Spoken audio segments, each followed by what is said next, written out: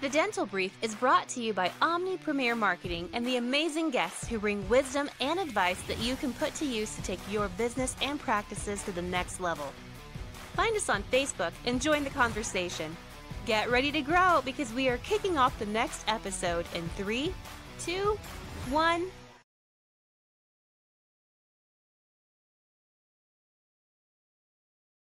Hello, everyone. Welcome to another episode of the Dental Brief. I'm so excited for today's guest. It took a little bit of time to get this together, so I really appreciate you coming on. Eric Giesecke, say hello to everyone. Hello, everyone. Thanks, Patrick, for having me. Yep. Big name software company, Planet DDS. I know a lot of people have heard that. Not everybody knows exactly what Planet DDS does, so we'll get into that. Eric, let's start off by telling me, how'd you get involved in dentistry? Very circuitously. So I do not have a dental background, nor do I have a software background. I started off studying actually engineering in college, decided I didn't want to get a real job, moved to Costa Rica to teach English. Came back, wasn't able to get a real job because the economy was kind of not doing great in 2000. Ended up going to Spain, studying abroad, and then took a job in construction. And when I was in construction, I lived in Afghanistan, lived overseas, lived in Egypt, and it gave me a lot of great experience in terms of kind of running operations in a way that probably, candidly, at the age of 25, I wasn't prepared to do.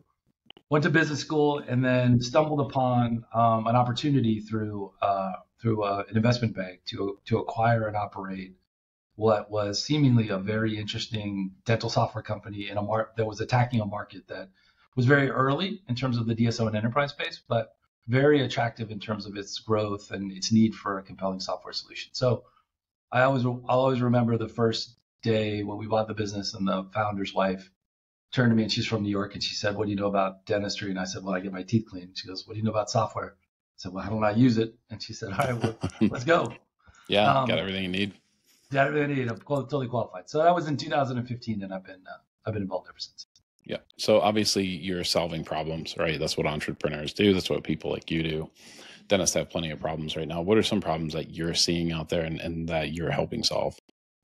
Definitely outdated siloed solutions from a software perspective. So we provide cloud-based enterprise kind of level system of record practice management software and imaging. And what we find is that there's a lot of folks out there that are still on a lot of antiquated on-premise solutions that don't talk to each other, particularly when groups are acquisitive and they're bringing a bunch of locations together that might be on different practice management software. It's very difficult to manage when you don't have a single patient record, you don't have a single database that allows you to get the insights, consolidate, centralize, scale, and such. I think that's a big problem that hopefully we're trying to solve.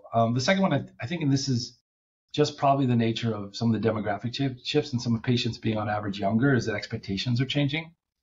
Most patients, younger patients, I think, are less connected to probably their providers and are more connected to the convenience of and digital experience. And I think that's a challenge for a lot of DSOs and dental locations to be able to think through. It's something that we're just going to have to figure out, I think, as we move on. And then I think there's just real issues with scalability in dentistry.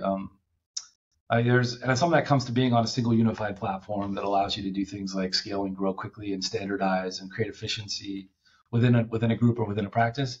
And also, I mean, right now economically, particularly for our segment, the DSO segment, cost of capital is high, interest rates are still relatively high. It is resulting in not as much activity from an M&A perspective that traditionally drives a lot of the growth of our clients, and that's something we're seeing right now as well.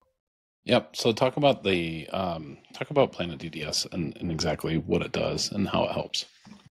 So we provide practice management software, imaging software for both multi-specialty groups, individual practices, and orthodontic groups through our Denticon and Cloud9 platforms.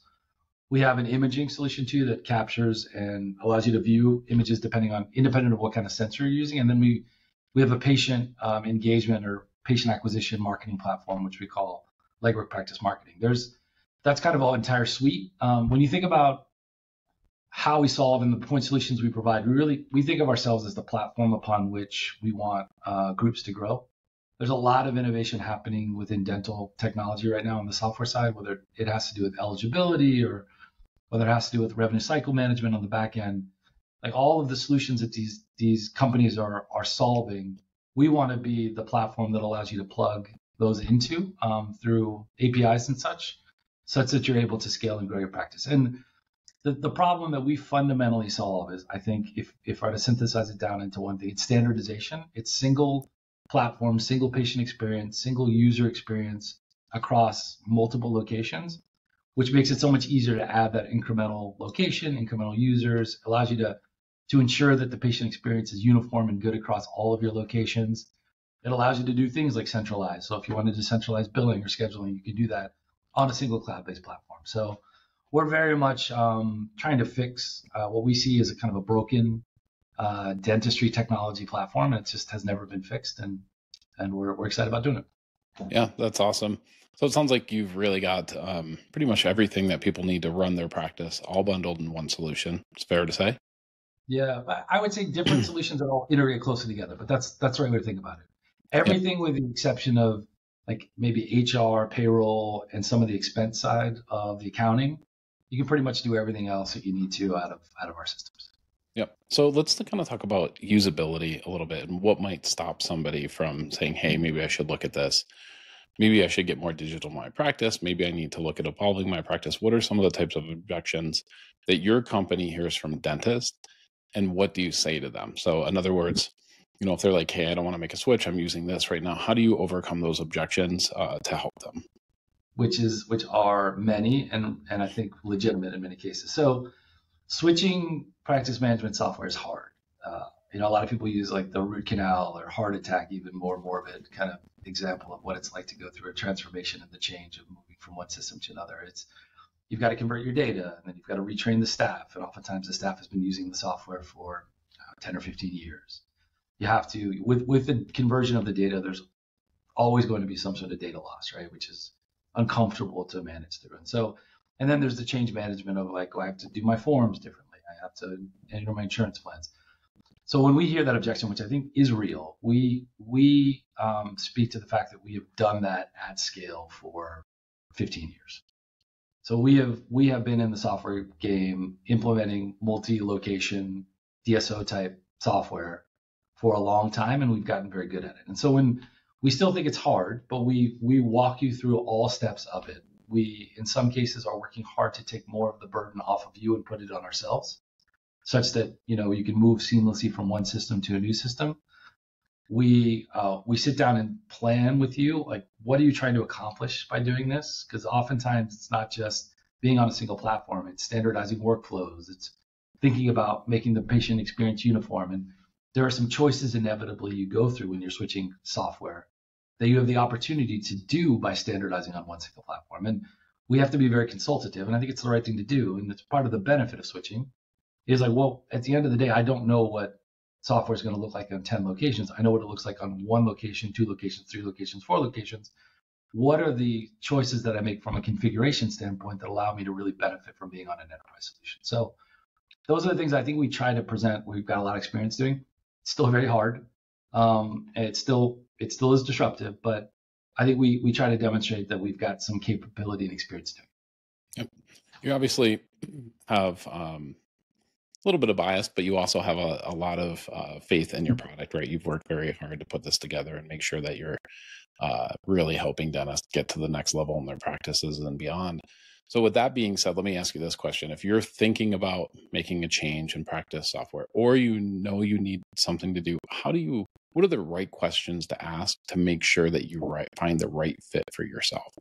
Yeah, that is a great question. And yeah, full enormous grain of salt. I'm incredibly biased about our platform. But sure, if I were advising like my uncle, for example, about buying software and saying, like, take Planet DDS out of the equation, there are a couple questions I would ask. I don't know if I necessarily ask the questions. I would go find 3 people that look like me in terms of like size, multi-specialty, desire to scale, maybe private equity sponsorship, all the things. And I'd go talk to them about what it's like to go through the experience and what it's like on the other side of the experience. It's surprisingly hard to build a fully functional enterprise solution at scale in dentistry. I think we are one of the few people that do that.